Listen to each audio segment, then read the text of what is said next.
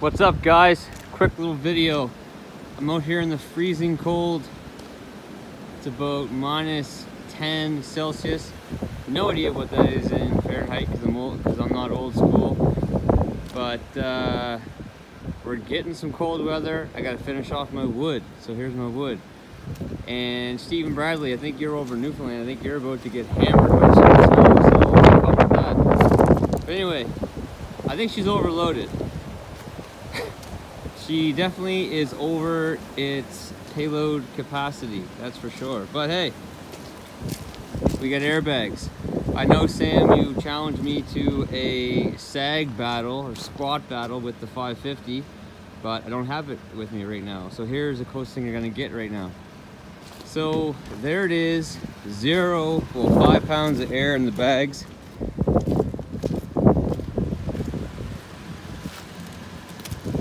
And really, for that much weight, it's actually not sagging that bad. I'll give the Toyota credit. The air. It'll go up to 90.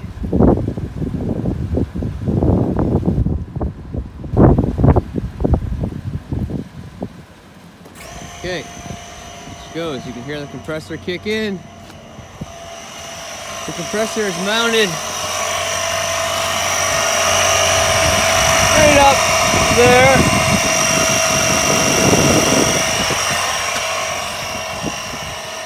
Firestone airbags right there. Airlift wireless 1 onboard compressor.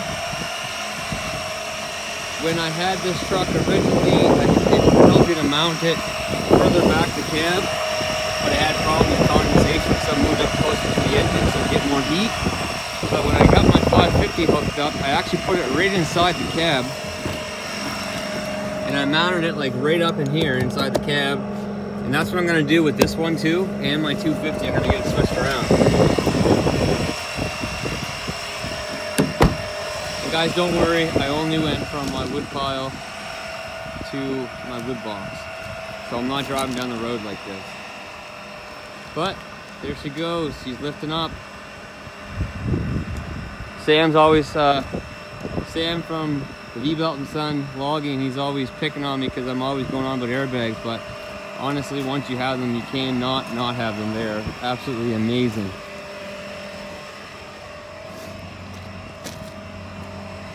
Anyway, guys, quick little video. Firestone airbags, wireless 1 onboard compressor, very good combination.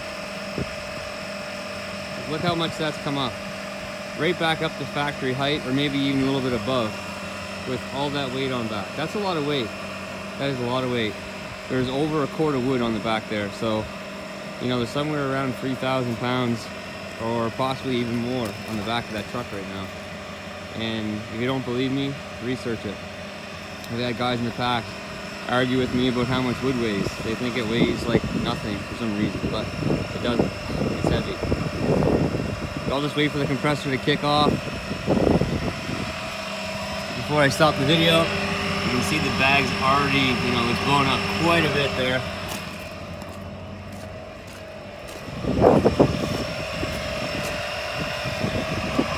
Oh yeah, look.